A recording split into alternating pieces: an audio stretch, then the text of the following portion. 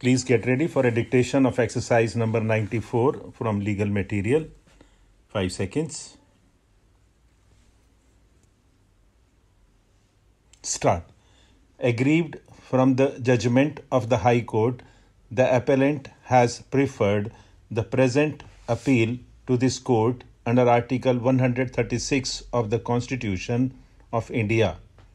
The challenge to the judgment of the High Court as well as notification dated 24th of March 2000 is on the ground that the appellant could not have remained probationer beyond the period of probation. He had held the office for a period of more than 3 years.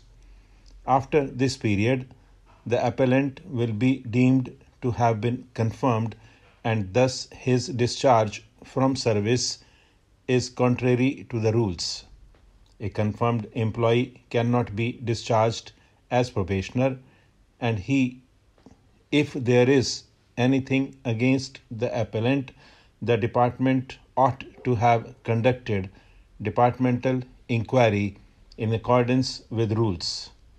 Further, it is contended that the action of the High Court and the state government is arbitrary and without any basis.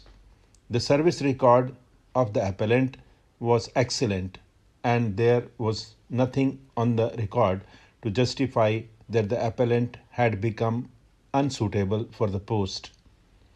On the contrary, the submission on behalf of the respondents is that there cannot be a deemed confirmation. The High Court, in exercise of its power of superintendence as well as under the rules, found that the appellant was entirely unsuitable for his retention in service.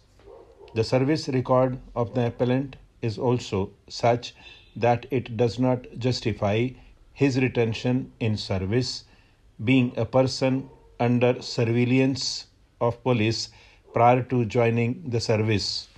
The appellant, being a probationer, has rightly been discharged from service, and the writ petition has rightly been dismissed by the High Court for valid reasons, and judgment of the High Court does not call for any interference.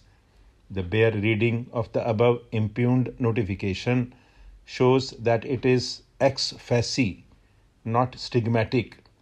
It simply discharges the appellant from service as having been found unsuitable to hold the post of district judge.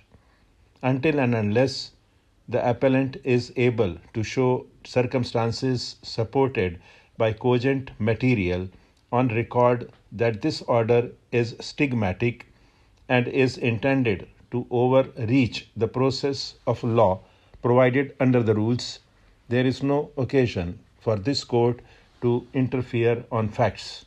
As far as law is concerned, the question raised is with regard to the applicability of the concept of deemed confirmation to the present case under the service jurisprudence.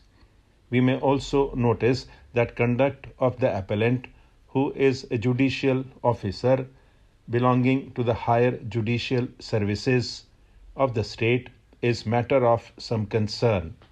Contradictory statements have been made in the writ petition before the High Court, memorandum of appeal before this court, and even in the rejoinder and further affidavit filed before this court. Strangely, the High Court has neither contested this case nor pursued it in its correct perspective. As it appears, even appearance on behalf of the High Court was not entered upon.